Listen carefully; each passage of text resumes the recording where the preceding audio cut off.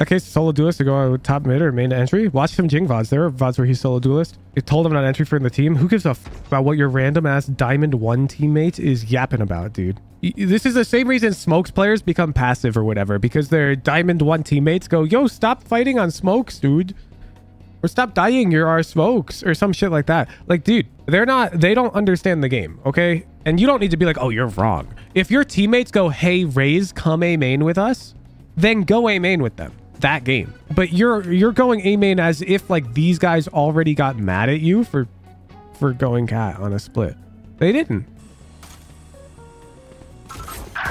No way. Grenade. You want to play? Let's play. I mean, the call here is pretty clear, right? Rotate through spawn, get Sage shield, and then Sage has res for this guy. Huh? Huh? Basically, Warrior, how are you missing this? You're 20 HP, you got a Sage. Let's pretend that you're convinced that A is the right call. Why aren't you calling Sage over to heal you? So your teammates Tree wanted to help out. You're 20 HP, you're alone.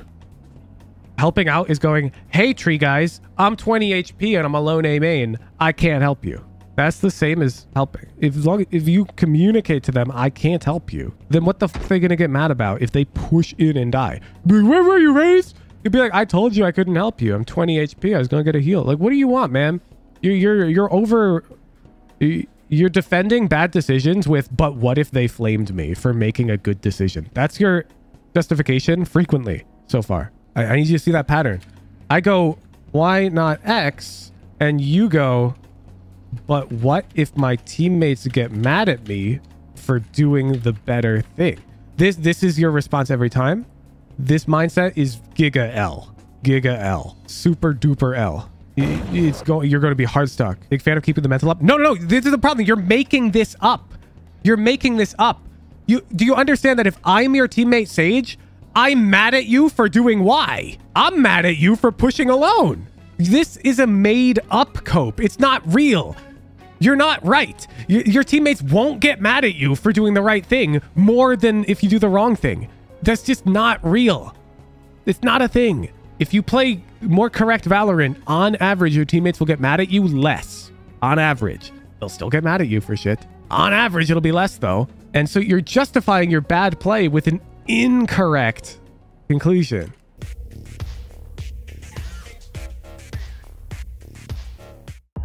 Face Cake Warrior.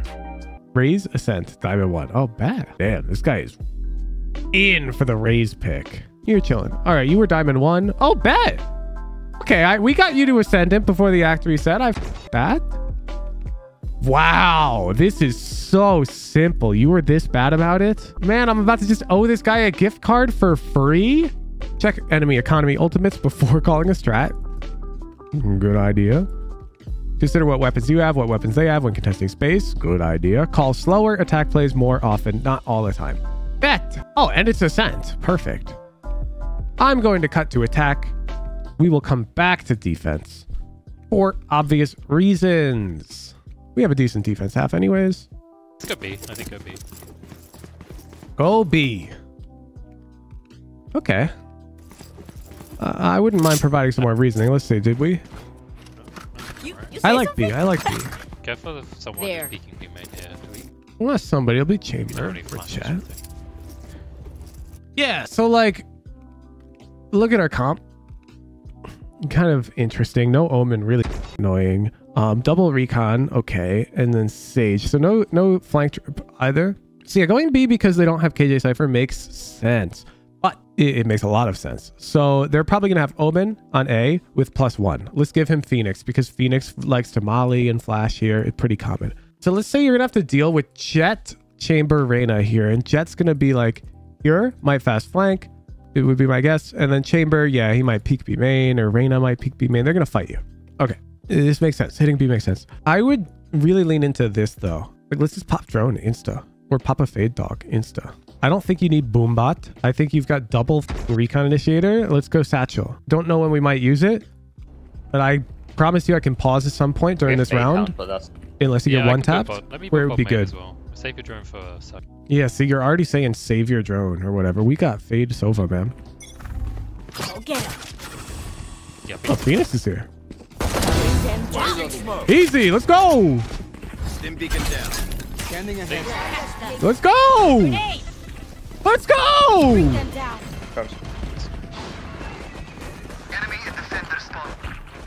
Okay, perfect. I've paused. Let's ignore the pacing. Can you give me comments on your B clear? Face cake warrior. Lazy is not clear. Anyone can say lazy. Let's not talk about lazy is correct, of course, but that's a gimme. Of course the clear is lazy. I mean, maybe I'd pause to trick you and there's nothing wrong with it. But what should we do differently? And don't say don't be lazy. Cleared angles more dedicated one by one? Not really, no. And that's why I wanted to ask you. So when you have a guy behind you and you've gotten a pick, you've got Fade behind you. She's like here. You actually do not need to clear. Like you don't need to go boom, boom, boom, boom, boom, boom, boom. But you don't need to do this. This is slow.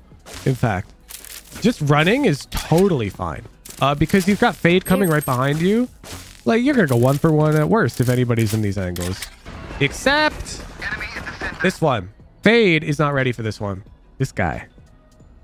All of lane was lazy, but it's like acceptably lazy because Fade's right behind you. And if there are any of these angles, Fade will trade. But now you drop like here and we see Fade is not ready for this. She's not even looking this way yet. And we gotta be very careful about this guy. This guy will win rounds the enemy team. So when you're dropping down lane here, I just want you dropping close and like holding like this. And it's totally fine not to clear it right away. Okay. It's honestly totally fine if you even let Fade peek first. And then you peek. Hell, you've got a frenzy. I keep track of my teammates on cross mode like this? Exactly, you don't. Why I'm saying running out here is good, and then just drop and hold this way. Because your question is correct. You can't keep track of your teammates when you're crosshair mode. Which is why, instead, you drop down like this, and you wait. And now you listen. And you know what you're going to hear? You're either going to hear gunfights, or you're not going to hear gunfights. If you hear gunfights, son of a man, you get what I'm saying, right? So you stare at your crosshair this whole time, scaling out. I've made this mistake. I'm actually fixing this right now in my own play. I make this mistake when I'm autopiloting because I don't play that much duelist. You want to just sit here and wait and stare at your crosshair. Because now if they peek out, you see how it's good for us? Because they'll be exposing to 2 of you. They peek out. It's good. Okay, enemies on eco. We're on buy. Call a default. Autopilot. Just call a default. 1-3-1. 1-3-1, and it's a passive default. Like Sage plays here, Brim plays here, and then you can test mid. This is no good. Enemy spotted A. So you're looking a bit like me right now playing RAZE, which is no good. I'm hard stuck, immortal. Dopeye was actually pointing this out during my own VOD review yesterday. But this is even worse because they're on eco. We don't want to be clumped up like this. Hey man, even on equal buys, splitting A is going to be better for us on average, but it can be fun to come 5 every now and then. But not against eco, man. They can be stacked. And like, let's pretend they're doing like a normal stack. So let's say they've got Phoenix, Jet, Reyna, Omen. All these guys are here. And then Chamber was B and creeping up aggressively. This is pretty common in these stack formations where they'll have one guy go for like this play, especially when you have no trip. So you're going to get to a position where you either have to hit A or you have to like come re-clear a Chamber who's statistically going to be good for 1 and like get out. Defaulting okay for when you're on a buy round there on eco. So don't call it default. I'd say I would call A default. Like I don't calm. Hey guys, let's default and say nothing more. But yeah, I'd say let's 1-3-1 or let's run A default. And yeah, you can't be worried about them getting a gun, SciPi. Like if you're playing a guy here and a guy here, they should know you've got to put some trust into them at the end of the day. Like if we go watch like a pro Ascent game, they will run defaults like this. Okay, I know what it looks like on painting. Yeah, it's the best play here because they might eco rush something. It's more common to see this. I call this more often on Lotus. My Lotus IGLing is a bit better. I'll call like this. Again, we are on economic advantage. And I will specifically tell these guys to stay back in lobby and listen because the enemy team might nade. They might do whatnot. And if they hear the kitchen sink getting thrown A, then we're just going to go C. But every now and then teams are tricky. on their eco rounds, and they've actually set up a trap C. And so if we don't hear anything A, it's quiet. That raises a lot of alarms because players usually don't stack A and make no noise. And so if it's quiet A side, we'll pull everybody over, we'll push A. Starting default is about, it's like buying insurance. I don't want this guy. Ideally, this guy over here should not fight them if he hears them coming B main. He should say, they're coming B main, and you guys should group up and hit A. And this guy should just bail. Zoop. Ideally. Because if they're making noise pushing B main, it's probably multiple dudes. As their eco round, they're probably stacked. So that's why we're starting this default, is so these guys can collect information about a potential aggressive push from the enemy team, because it just gives away a lot. So if we look at the start of this round, let's pretend we're alone. We're just the defaulter A. Like if we hadn't thrown all this util, it's totally possible that we would have heard like a Reyna leer or something. We've already burned so much util though, so that... Enemy spotted A. Can someone hold me under? Bring them Take down. flight. Drone, dog. Good satchels. We forgot our nade though. I think you had plenty of time to throw a nade, like heaven. Or dice.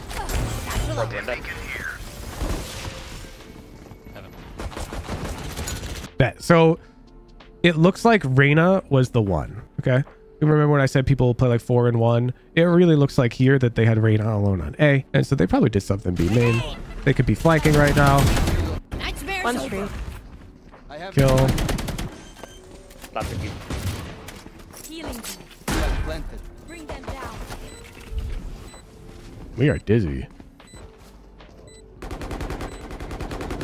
Okay. I like this spot because we have the sage wall. Just keep in mind, I don't like this spot against pop flashes a lot of the time. I'm picking up your contacts up.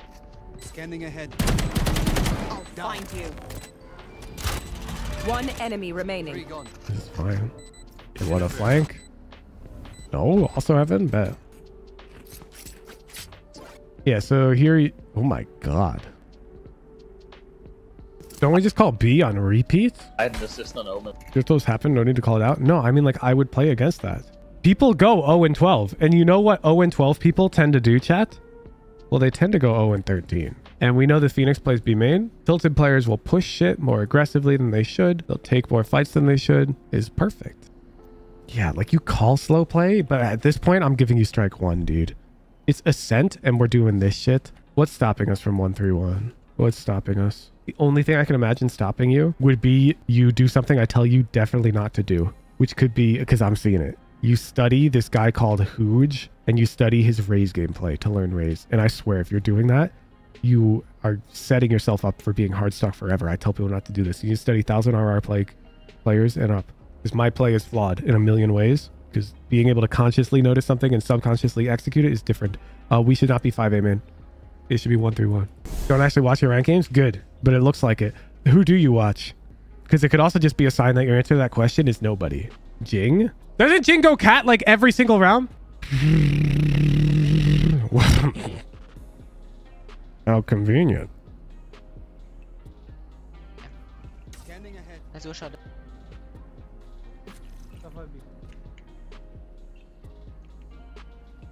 Man, this Jing guy starts a lot of mid play.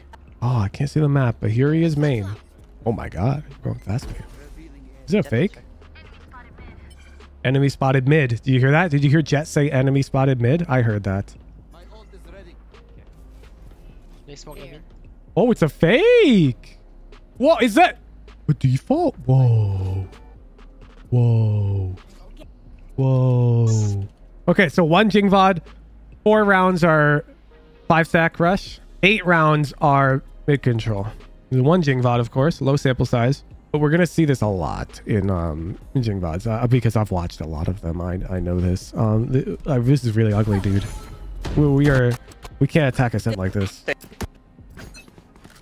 Oh, bet. What do we call here? Match point. One last fight, everyone. We can do it.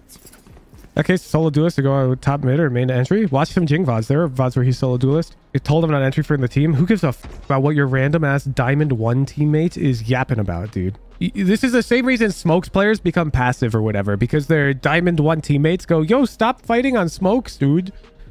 Or stop dying, you're our smokes or some shit like that. Like, dude, they don't understand the game, okay? And you don't need to be like, oh, you're wrong. If your teammates go, hey, Raze, come A main with us, then go A main with them. That game. But you're going A main as if like these guys already got mad at you for going cat on a split. They didn't. Sage, can you buy Bren? Anyways, I think this is our only default so far, so I want to see the call. They're rotating really quick now. I feel like we could fake one side if we have people There. ready to hit. Not a default. No way. Grenade! You want to play? Let's play. I mean, the call here is pretty clear, right? Rotate through spawn, get Sage shield, and then Sage has res for this guy. Huh? Huh?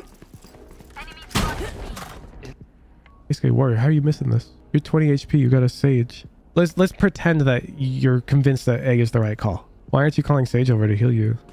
So your teammates Tree wanted to help out. You're 20 HP, you're alone. Helping out is going, hey, Tree guys, I'm 20 HP and I'm alone A main. I can't help you. That's the same as helping. If you communicate to them, I can't help you, then what the f are they gonna get mad about if they push in and die? Where were you, Raze? You'd be like, I told you I couldn't help you. I'm 20 HP. I was gonna get a heal. Like, what do you want, man? You're defending bad decisions with, but what if they flamed me for making a good decision? That's your justification frequently so far. I need you to see that pattern. I go, why not X? And you go, but what if my teammates get mad at me for doing the better thing? This is your response every time. This mindset is Giga L. Giga L. Super duper L. You're going to be hard stuck. Big fan of keeping the mental up. No. This is the problem. You're making this up. You're making this up. Do you understand that if I'm your teammate Sage, I'm mad at you for doing Y? I'm mad at you for pushing alone. This is a made up cope. It's not real. You're not right. Your teammates won't get mad at you for doing the right thing more than if you do the wrong thing. That's just not real. It's not a thing. If you play more correct Valorant, on average, your teammates will get mad at you less. On average. They'll still get mad at you for shit. On average, it'll be less though. And so you're justifying your bad play with an incorrect conclusion. It's not a correct conclusion. Your teammates are not going to get mad at you if you call a default, bro. Like, what? They're not going to get mad at you if you say, yo, Sage, I'm 20 HP. Let's cancel the A hit. I want to get healed and we'll try to revive Jet together. They're not going to be like, oh, f you, Raze. We're hitting A. What do you mean? Bro, they're...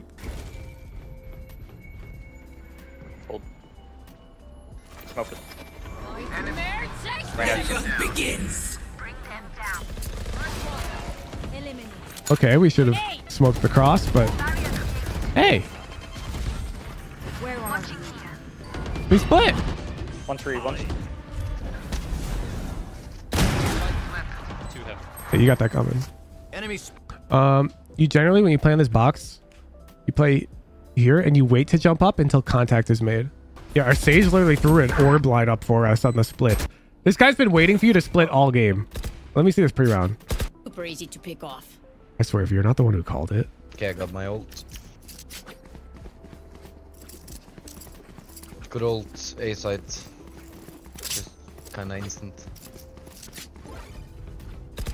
Reloading. Yeah, I think we need to split A There. and push. Beast. I'll find them. I'm gonna satchel up camp.